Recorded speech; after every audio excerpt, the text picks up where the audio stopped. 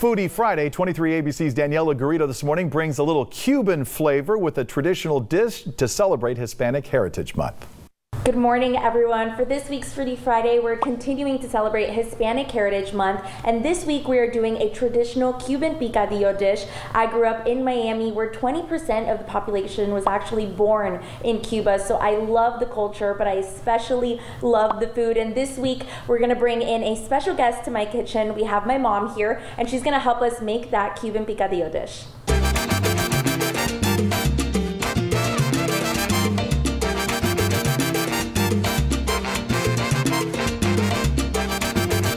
To make Cuban picadillo, you'll need these ingredients. Ground beef,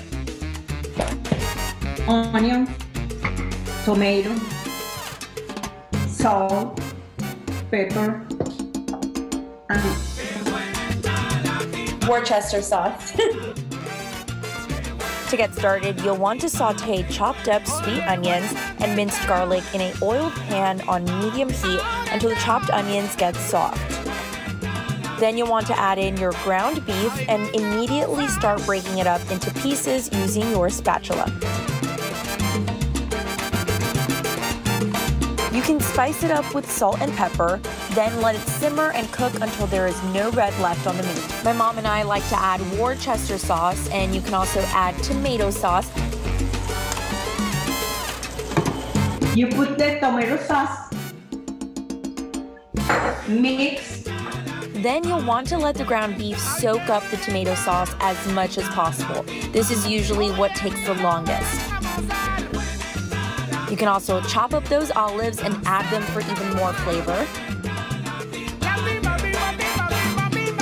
And once it's all soaked up and blended, you can serve it over anything that you would like, but the typical Cubans do it this way. Picadillo, arroz blanco, mariquitas y aguacate. And that is traditional Cuban picadillo.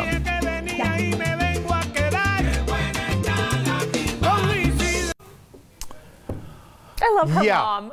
I love that she threw the music in there too. Right? We were all dancing. We're sitting there watching the recipe, just doing a little of this.